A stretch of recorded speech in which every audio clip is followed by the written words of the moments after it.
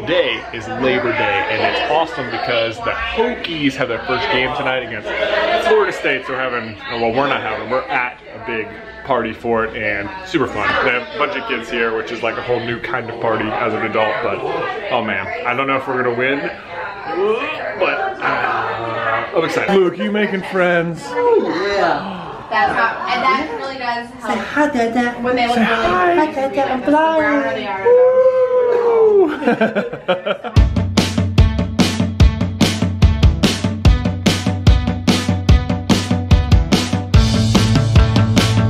Today is an exciting day. One, because we just published our video for today about whether or not Thanos killed himself with the snap, which I thought was a really fun video. But even more exciting than that is that in the state of Virginia, you have to get your car inspected annually to like make sure all like the brake lights and stuff are functioning. And I guess it's all about safety. But, and they put a little sticker on your windshield. I had missed the inspection. It was expired in March, and I only realized it like 2 weeks ago because I just don't think about it. And I successfully did not get pulled over at all. And it is now September, and I just got it inspected, and I was like, it's one of those things, as soon as you're aware of it, you're like, oh, I'm so gonna get pulled over, but I didn't. Made it, survived.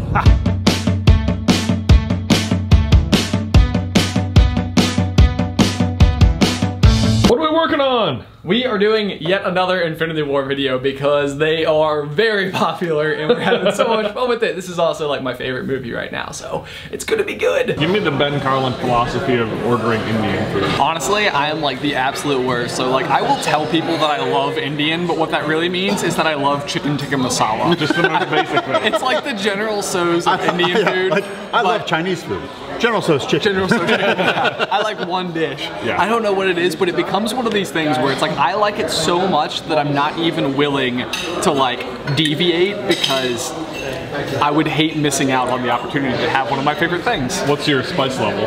As hot as they will do it, and they will always look at me and they'll be like, "You want like a 3?" And I'm like, "I want a 5. I want whatever the hottest you will do. If you need me to sign a waiver, I'll sign the waiver." But like, they never do it.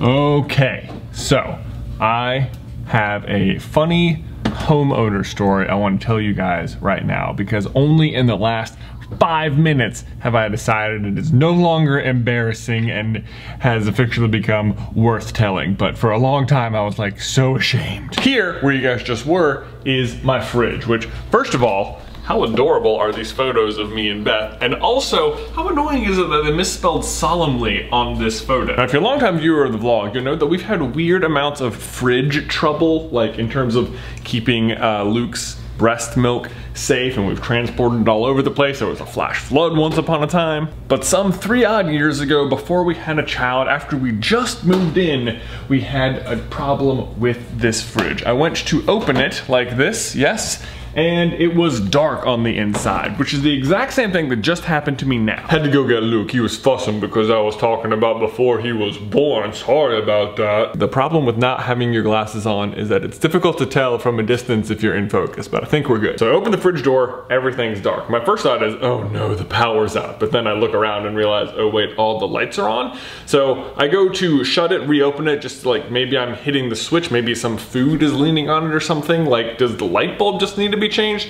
I get halfway through closing it, the light comes on. I'm like, oh. So I open it again, turns off again. I'm like, what? And it's like this weird, pattern of like, if you put the door in just the right spot, you could get it on, but otherwise it was going off. And I could not figure it out. It was like, there has to be something that's being pressed, but what? There's a number on the side of the fridge. I'll call them and maybe they'll give me a repair person or can like troubleshoot it for me. Sure enough, they schedule someone to come out, and I'm like, you know, come home and meet the guy, and he shows up right on time and he just walks the fridge out, plugs it in, and charges me $80. And I was like, oh. Like seriously, it was unplugged? How does that even happen? Like the only thing between it and the wall, and it's heavy, is the plug. It's holding it in place. How could that be the reason? One of the most embarrassing moments of my life. Like, hired someone to come here, plugged it in. Whatever, Luke. The point is, sometimes even an embarrassing moment can teach you how to deal with the situation and possibly even help you assess different situations around your house. So I don't know. Do you have any funny, embarrassing homeowner stories you'd like to share in the comments? I would love to read them so I don't feel so stupid, but thanks. Luke and I are on our way to physical therapy. We go every week, so I thought I would show you what we do.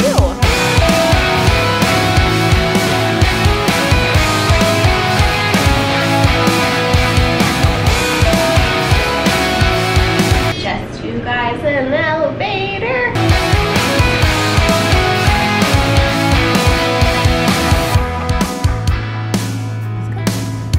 Good, there he goes. You're almost there. You're almost there. Good. Yay! So I've been in the decluttering mindset. Told you guys I was reading Simplified Life, that book.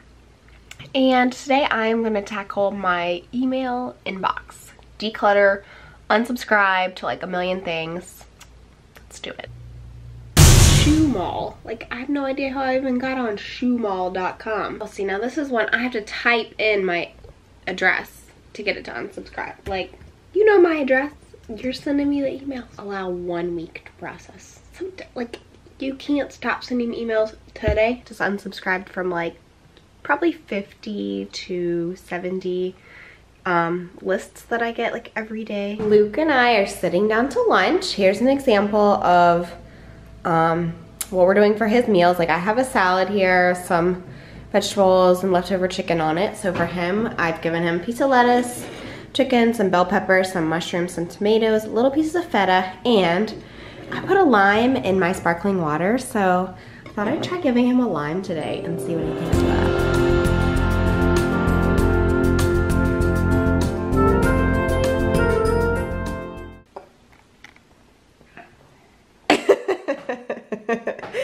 There it is. Morning! Hokies! First game of the season, sort of. First home game of the season. Yeah. It's gonna be fun. Yeah, it is. I already started the generator this morning. In case people remember from last year where I ripped it like 12,000 times. It fired right up, it was no problem. I just turned it upside down like Jay said. Hokies! Hokies! Yeah!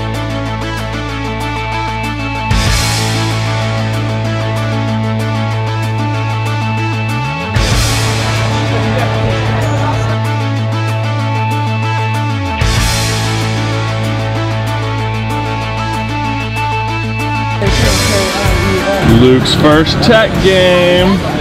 You having fun? I know. Look at this. Go Hokies! Ross, bring me up to speed on what's happening. So, we found out the gender of our child this week. So do we think it's a girl or do we think it's a boy? We're about to do a gender reveal. You do? We'll see. Well, we're looking around. Everyone shows their plate. So, Beth, what do you think? Oh, I'm going blue plate and pink cupcake. Luke is trying to get in on the action. Where are you at? I am team girl all the way. I got a gut feeling. So the way it'll work is, once we bite into the cupcake, we'll know whether or not we have boy or girl. I'm a girl!